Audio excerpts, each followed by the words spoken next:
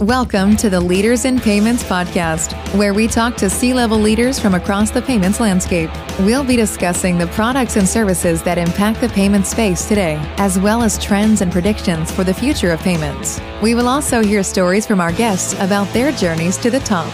The part that is different for us, and I think puts us in a league or a category with larger players, is we've invested heavily in that behind-the-scenes capability, really in areas like risk and compliance. So I've brought in industry leaders to run those areas and have overinvested in solutions that will enable us to have really top 5 risk platforms, underwriting and boarding, as well as transaction monitoring.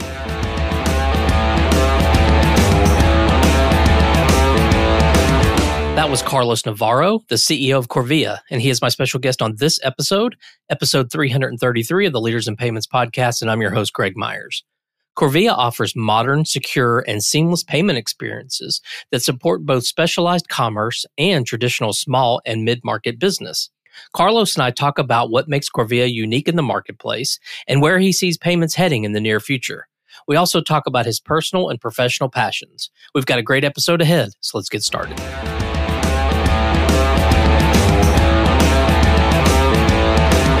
Hi, Carlos. Thank you for being here and welcome to the Leaders in Payments podcast. Thanks for having me. Totally appreciate it. Absolutely. So let's dive right in.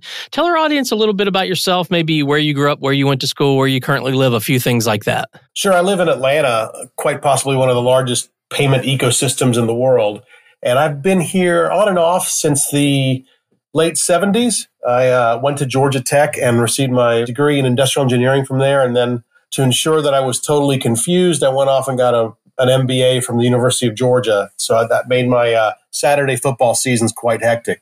But live here in Atlanta with my wife and our 2 children. Okay, awesome. Well, let's talk about the company. Tell the audience what Corvia does. So we are a full service provider for payments companies. We are based out of Austin, Texas, which is a great place to be. It's a place that allows us to take advantage of a lot of significant high-tech talent, as well as some great young talent out of the University of Texas. So we provide payment solutions for a few key areas within the United States. We focus in on the commercial or the SMB space, and then also in the what I call specialty acquiring or higher risk areas of our world.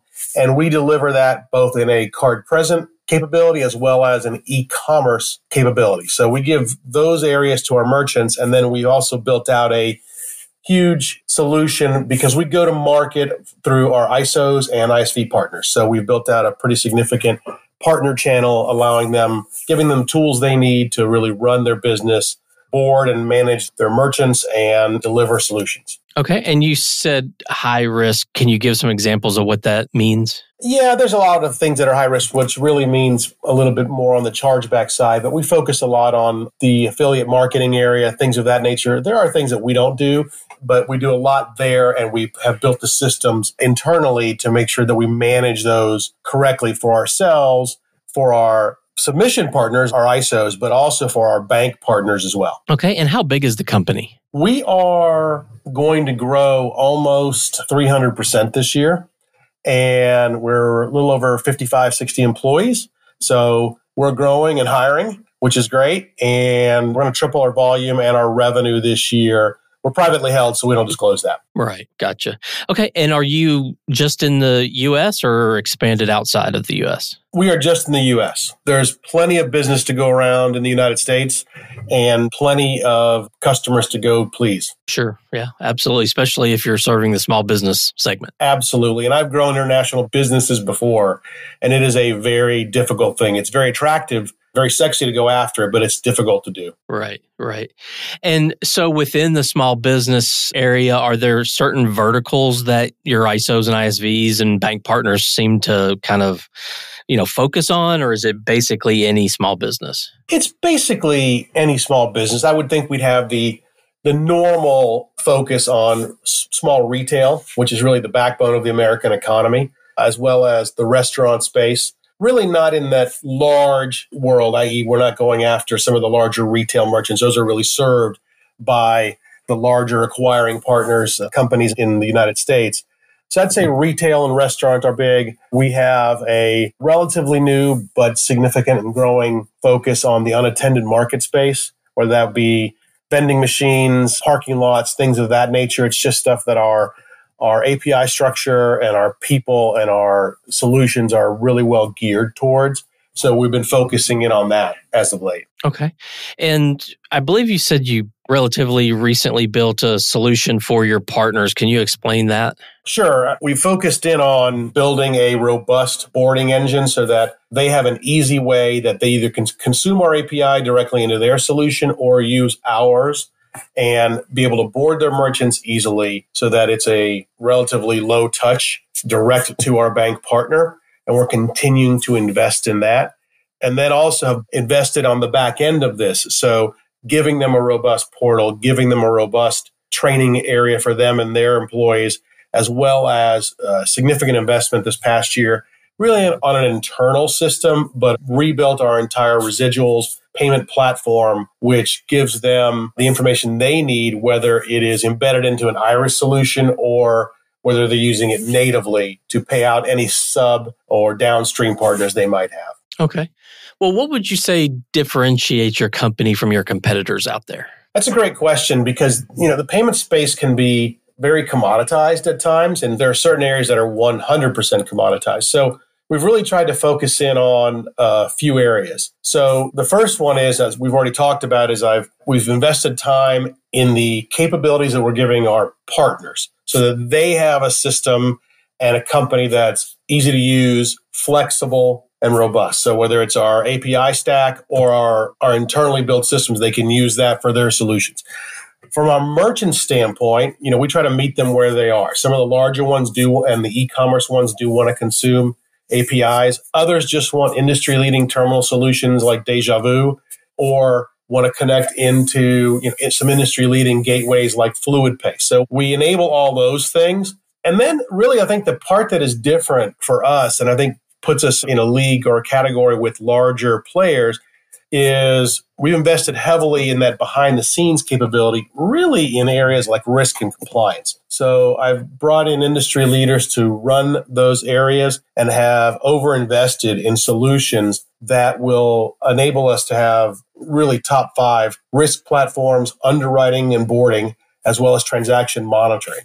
And really, a lot of people think of risk and compliance as something that stops commerce, but the reality is it's actually what enables us to go fast because our people and our partners know that we have implemented industry-leading capabilities that are going to enable them to go as fast as they can. It's an analogy I like to use is it's kind of like in F1 racing. If you like that sport, what enables those F1 cars to go at the incredible speeds that they drive at? And sure, they have an amazing engine and aerodynamics, but at the end of the day, it's the brakes. They have the most amazing brakes in the world, and the drivers know that they can push the car to its limits and that the car will stop or slow down. And so that's how we look at risk and compliance. It is an amazing system and with amazing people in it. And if we do it correctly, our partners, know that we can go as fast as we can, and our bank partners know that we are over-investing in this and that our process, policies, and procedures are there to protect them as well. Yeah, I love that analogy. That's really good. No one's given me that analogy yet about the risk side of payments, so it's really cool. So where do you see payments heading in the next, say, 3 to 5 years? Well, payments is ever evolving, so I think it never stops, it never changes. And while I believe that the core of it will remain relatively similar, at the end of the day, it's about processing transactions. I think we're going to continue to see certain areas grow. First one is whether you call it embedded finance or banking as a service, that's going to continue to grow because people want not only to do payments with companies, but also utilize that income stream for other things. So we're rolling those things out throughout our entire ecosystem in this year. And that's going to be an area that I think is going to continue to grow. I think you'll continue to see growth in areas like buy now, pay later, although I think that needs to be more regulated because that could become an economic issue for folks who use that incorrectly. But I also think you're going to see a huge growth in different payment types, whether it's instant payments or P2P or things of that nature. those are going to continue to grow. We're seeing that. We're seeing pay by bank. Those areas, I think, are going to continue to expand. And that will be good for consumers. It'll be good for merchants. It'll be good for processors because it gives folks another way to consummate a transaction. I think the other thing you're going to continue to see is the use of AI. And that's a bit of a buzzword because no one quite knows what that means yet at the moment. But we're investing in that through partnerships. We're using some AI capabilities from Active Technologies to help us in our boarding environment. And we're looking at some AI-based technologies on the retention side with companies like Arkham. And we're looking at them for the future. And so I think areas like that where you can bring AI in are going to be critical. But I think the differentiator there is going to be combining AI with the human touch. And I think that's going to be the differentiator. The companies that go full-blown AI and don't have that human intervention, don't have a way for people to talk to human beings, that's going to be tough. We feel that combining those things together are going to give us another competitive advantage. Yeah, I like that. I think AI is definitely going to affect the industry in a lot of different ways. And I think people are still trying to kind of figure out what is it really, like you said, what is the definition? What does it mean? How do you use it to increase efficiencies and things like that? And I think eventually it'll move to where it's more customer facing, but I think in the short term, it's going to be more sort of the back office things. At least that's my thought. Absolutely. I agree. I think AI and using that capability to spot things as fast as you can is critical, whether it's retention and you spot it a month early, right, where someone might be leaving, or just as important on the front end, if you can utilize AI to spot potential fraud issues, that'll be key. Yeah, great. Well, let's switch gears a little bit and talk about you. So tell us about your journey there to your role as the CEO. Well, my journey began longer than I will ever admit in public, but started back at IBM. And, when I joined IBM, it still had something which was today people don't understand. But when you were hired back at IBM in the late 80s, early 90s as a salesperson or as a systems engineer, they invested over a year in you of training before you ever really were out there with a quota carrying bag. And that's just something that doesn't happen anymore. So, at IBM, I really learned how to be a business person, still in its infancy, but learned how to do that, how to act, how to talk, how to walk. And that was huge. And I met some of the most amazing people there when I started off in Orlando. And to this day, many of those folks are CEOs of companies, and we keep in touch. And so learned a lot there. And, from there, I really went into small business. So helped build a small consulting company that focused on CRM and business analytics. And that was really where I took my first step into senior leadership or P&L leadership, if you will. And that was a great learning experience. Again, surrounded by amazing people. And that was one of the things I really took away from in Forte, which was surround yourself with the best people you can find and that you can afford, because those people will work well together. They will demand excellence from each other, and they won't settle for anything less. So that was a great entryway into small business. I think it was employee 13, and understanding what that really means, and then combining that with what I learned at IBM. And that combo really led me to my first introduction to payments, where I was hired, ironically, by one of the folks that I met at IBM years earlier at Elevon, which is obviously part of US Bank, and came in there to really focus in on initially on sales and sales operations, which was, given my background in CRM, made sense, and helped to run the install base here in the United States, which is a huge portion of Elevon's business. And then was given the opportunity to take on some truly different roles. I was the chief marketing officer for 2 or 3 years, and then got to really do something different, which was, as Elevon was expanding into Latin America, was given the opportunity to take that leadership role by Mike Pasilla, then the CEO, and Simon Haslam, who was running international out of Europe. And we built out Brazil, we built out Mexico, Puerto Rico from scratch. So it was an amazing experience to build an international company or companies. And that led to being recruited away to JP Morgan to do that. And that was wonderful because it was Asia, and I'd never done that. So that was wonderful, and got to really be around amazing leadership from Jamie Dimon on down, and understand how do you run a big business and how do you focus on those clients that are global in scale, which present an entirely different problem set than the commercial or SMB space does. So those were wonderful experiences, but I really yearned to get back into smaller business and to have a bigger leadership role. So I was able to go over to Priority Payments and become their chief revenue officer and get back involved with small businesses, as well as it was really my exposure to that specialty acquiring space. And then that led me here. That led me to Corvia as a CEO. And I think that all those different jobs, whether it was a sales rep, a sales manager, a SVP of sales, a CMO, a president of an international division, all led me to where I am today. And it's given me a good view, kind of a good 360-degree view. Okay. What was it about Corvia that attracted you? Well, I think on a personal level, it was a shot at being a CEO that I was ready to be. And so that was an intrinsic issue for me and a big motivator. And that intrinsic really drives me more than extrinsic. From a company standpoint, I saw a company that to me was a diamond in the rough in that the skills that I'd acquired either in building a small company in a Forte or in payments through all those payment companies, I looked at the issues that Corvia needed to overcome. Like any company, there are good things and there are bad things, or there are opportunities for improvement. And when I looked at the opportunities for improvement, I looked at it and thought, well, first of all, I know people who can tackle those areas and can be amazing leaders there. And then I thought also about what markets they were going after and how could I affect those. And when I looked at that, it just seemed like an amazing opportunity to come into a leadership role, obviously work with the folks that were there and who had already started building the business, but also bring together some amazing talent to come and lead the company and grow the company. So I looked at it and said, it's just a great challenge and one where I knew it would be, it's never instantaneous success, but, it falls into that gradually but suddenly category if you follow Seth Godin at all. Right.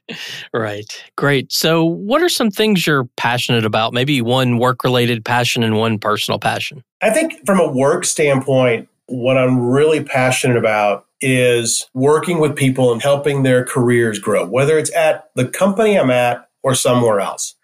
And nothing brings me more joy than seeing somebody grow and become a leader. And hopefully they're working for me and with me. But I have a lot of friends that I've worked with that have now gone off to other jobs at competitors or in different industries or have started their own business. And when you see that, you realize that you have helped them and their family and the families that work with them and for them.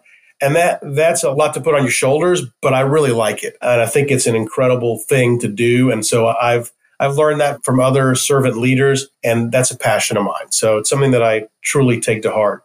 I think outside of work, aside from obviously the betterment of my family and friends and making sure that we are doing everything we can within our community, the area that I focus my time on outside of work is really around education. So I'm on the board of Junior Achievement here in Atlanta, and I have been on that for over a decade. And that's just amazing when you see what these young kids can do if given some mentorship and some opportunity. And then I've also taken that passion kind of tangential to the education side and continue to be a coach, a football coach at the high school where my sons went to. So as time permits, be involved there with a great group of men and trying to work with a bunch of 6th, 7th, and 8th graders up through high school and working with them and leading them and mentoring them as well. So it's all about getting them ready for life because you blink and they're gone off to bigger and better things. Okay. You mentioned earlier college football, so I had to circle back to that as I went to Auburn. So knowing that you're a Georgia fan, we should take some time offline and have some discussions about college football. Absolutely. And like I said, it's one of those things where I'm conflicted because I love what Brent Key's doing at Georgia Tech. One of my good friends who I coached for, Tim McFarland, is now on that staff there. And Brent's doing some great things there. And then you see what Georgia's doing. It's a machine over there. So I root for Georgia Tech and Georgia. And then on that unfortunate date, the moment I obviously root for Georgia Tech, and Georgia continues to get the better of us. Great. Well, obviously you've been around the payment space for a while, so I always like to get people's kind of view and opinion, and plus your kind of passion around helping people. I think that'll be an interesting answer to this question. Let's say someone comes to you and they say, hey, Carlos, I'm graduating from Georgia tomorrow and I'm looking at the payments or fintech industry as a career. What advice would you give them to be successful in payments? Look, I think payments is a great space to be in because it's a combination of technology or fintech, right, which people banter that around, and financials, so banking. So it's a great intersection of the two. And my first advice I'd actually give is to those kids who are in college, particularly those who are in Georgia, to take advantage of programs to learn about this industry. So if you're in Georgia, you can take advantage of that by being part of the Georgia FinTech Academy, which you can do as part of your curriculum at the University of Georgia or Georgia Tech or any of the state schools. And that allows you to really get exposed to the payments industry. And so that's the first place to start. But if it's a recent college graduate or someone who's trying to get into it, I'd tell them it's a great space to come in and learn about payments, but also about technology and about banking. And at the end of the day, those are really critical areas of our economy, and they're not going to go away. They're going to change. And so they're going to evolve, and you're going to be in a fast-paced environment to understand what's going on. But if I was giving someone advice, this would apply to payments, but I think it would apply anywhere, which is first and foremost, be curious. Understand what you're doing now, but be curious about things you don't know and you don't understand. And if you have that curiosity, you'll always be digging into what's new, right? And so how do you be curious? Some of it is just your innate personality, but also you're curious by the things that you do, whether you continue to read and learn, whether it's, books or courses you may take or people you follow on podcasts or TED Talks or whatever. That's incredibly important. Never stop learning, I guess would be another way to put it. And then the other thing I would tell you is when you get into a space like payments, which is going to afford you an area, an ecosystem that gives you a lot of different things you can do, take advantage of those. I started off in sales. I've done marketing. I've built P&Ls, been exposed to international opportunities. And I would say take all of those. And they don't all necessarily need to be a step up. They can be a lateral. They can be maybe even a move down if you want to go down into a particular area that you don't know anything about, you want to learn, but rounding yourself out. And so to me, it's just a great industry where you don't need to be pigeonholed into one job type or career path, and that it'll lead itself to other areas. So outside of the payment space. In fact, I was talking to a young man who started off in payments, really doing project management within it, but was exposed to so many things. And the work he was doing was really payments focused, but within the healthcare industry. And that then led to discussions with the actual providers, i.e. hospitals, but also consulting companies who were looking for people to help them in the healthcare space. And the fact that they had capabilities in payments was critical to them and really helped them get a leg up. So I think it's a great place to be. Yeah.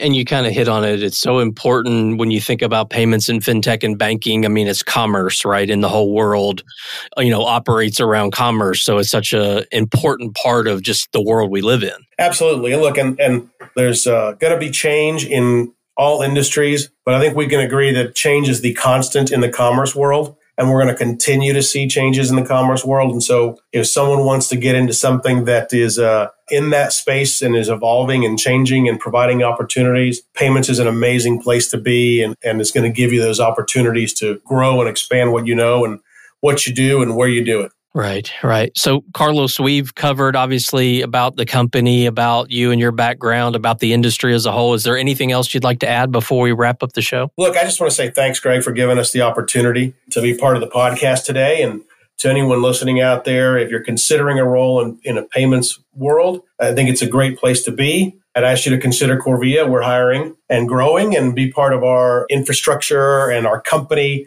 and our family. So I appreciate the time. Absolutely. Well, thank you for being on the show. I know your time is very valuable, so I really appreciate you being here. Likewise. And to all you listeners out there, I thank you for your time as well. And until the next story. Thank you for joining us this week on the Leaders in Payments podcast. Make sure you visit our website at leadersinpayments.com, where you can subscribe to the show and where you'll find our show notes. If you enjoyed listening, please share on your social channels as well.